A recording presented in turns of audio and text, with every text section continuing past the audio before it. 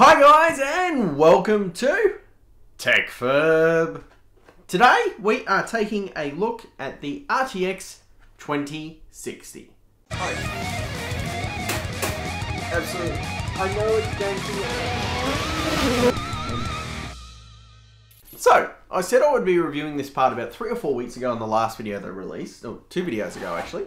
And this is the review for the 2060, and I'm going to be comparing it against the GTX 1080 right here. Now, for those of you who haven't seen my videos previously, you've not followed my channel, the reason why I'm benchmarking it against the 1080 is because the 1080 is the best graphics card that I have owned. Until now. So, that is why I'm comparing it. The 2060 is a card that is getting towards the end of life, at least in terms of retail sales. So it's certainly not end of life in terms of performance. You don't even need to watch the actual review for me to tell you that.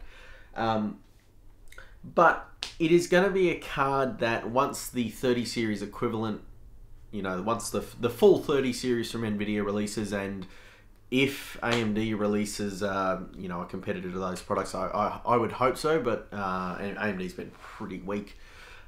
Despite their new cards that have come out, the reviews that went up today as of filming, looks pretty good. It seems to be matching the 3080 and 3070, so it's good news for AMD.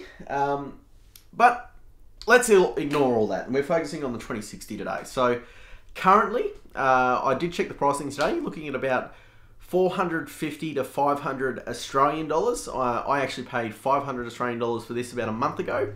Now, that in US dollars, you're probably looking at about 250, 300 US dollars. So that's probably more representative of what you'll be paying in the US. So it's not an expensive card. It is upper tier for mid-range. So when I built my Ryzen 7 system in 2017, I spent $400 on an RX 480, and that was a solid middle of the range card that cost 400 Australian dollars.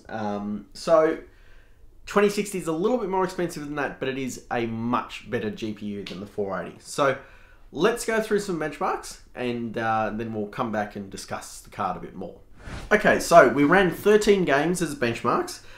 Just the 1080 against the 2060 at 1080p high.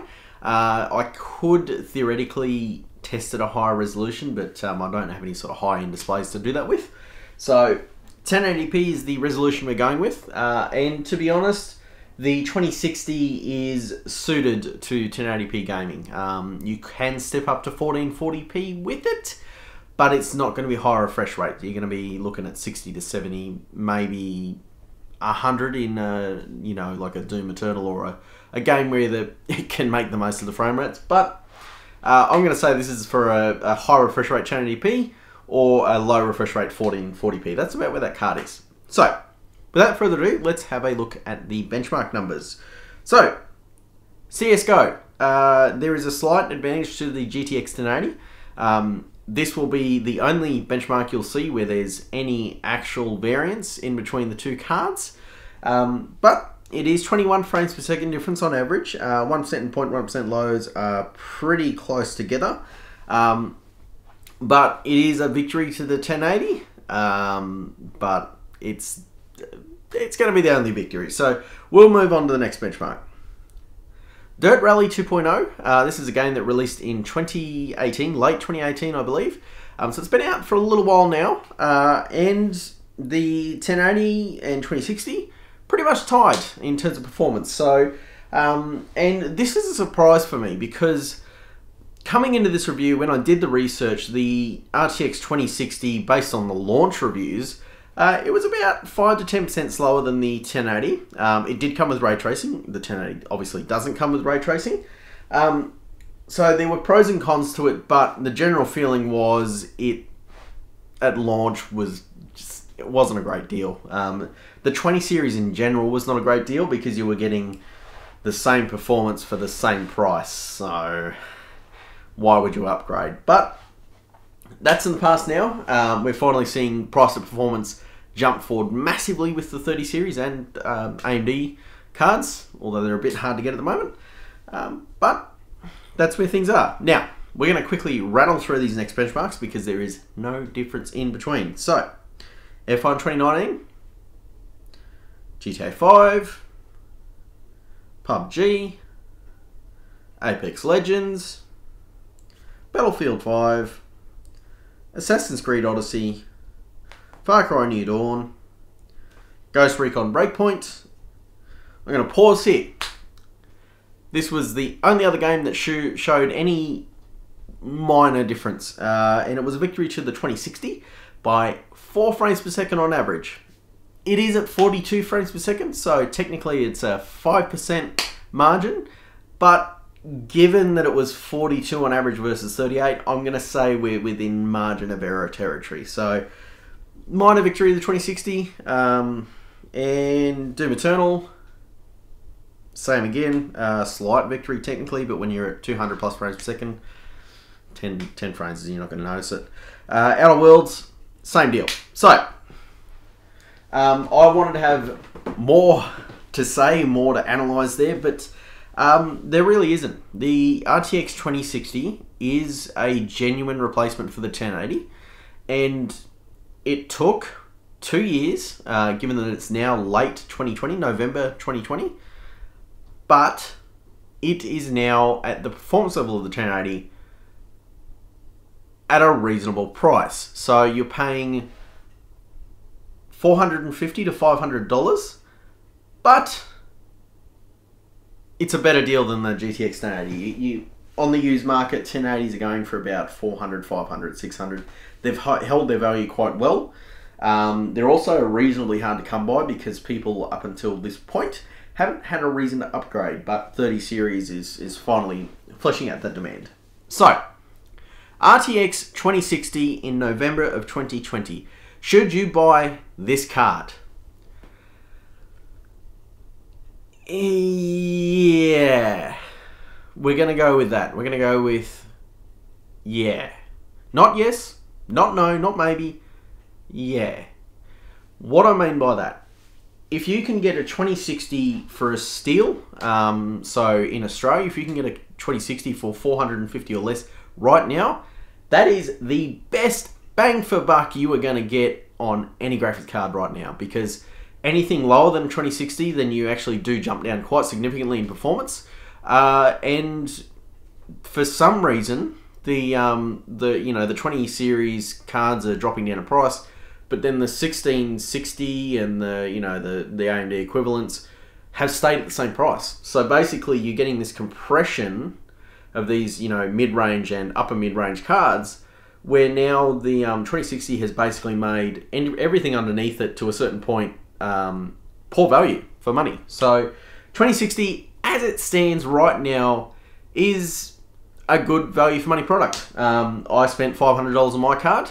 I don't regret spending $500 on my card because it does really well. It's a fantastic gaming card. As you can see in all the titles, it's well over 60 frames per second. Most it's into the hundreds. I mean, I can't ask much more of a graphics card at that price. However, this is where the part comes in, because what I'm comparing it to is what is available on the market. There will be new products coming, and they're not 12 months from now. They're reasonably close. You're going to be looking at 3 to 4 months tops. So by February next year, again, we're in November, I would expect to see a 3060 or something of that performance tier come out. And given how good the 3070, 3080, 3090 and the AMD equivalents are, I expect that 3060 to absolutely wallop the 2060. So it's hard to say, and of course I have no pricing data, but if you're buying the 2060 now, just bear in mind that you could be potentially missing out on a much better 30 series card. But again, there's no guarantee of that. There isn't a guarantee. There's absolutely no guarantees. At this point, it's all speculation until it is released and you have a price.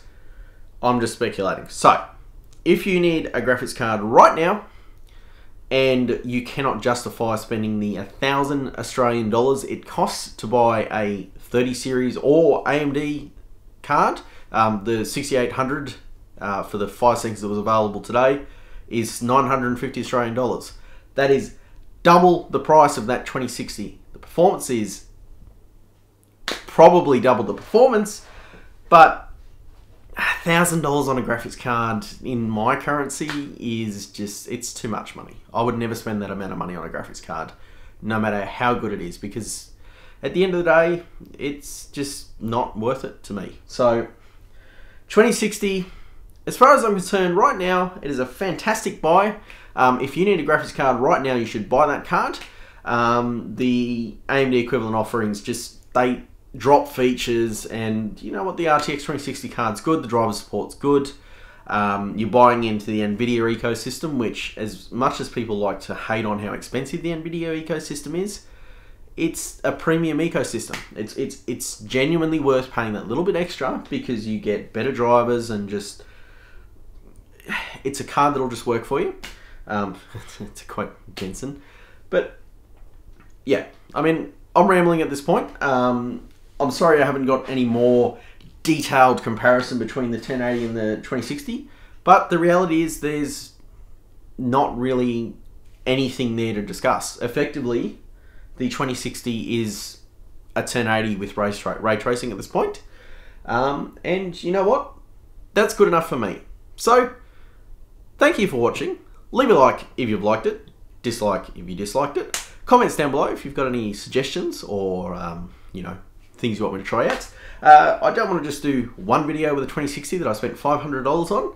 Obviously, it'll show up in further benchmark charts and so on and so forth. But if there is any specific content you want me to build around that card, you know, you want me to look at how's it streaming performance, how does it do in, I don't know, video editing or whatever, you know, whatever the case may be, leave a comment down below.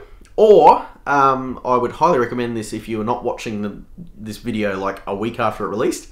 Go to my Discord server. The link is in the video description. I do respond to comments on the Discord server. YouTube videos, my comment section has gotten to the point now where I just don't have enough time in the day to respond to all the comments. So if you want to ask me a question, the best way to do it is on the Discord server. Link in the description below. So, thank you for watching, guys. Don't forget to get subscribed if you're not subscribed already. And I'll catch you guys in the next video.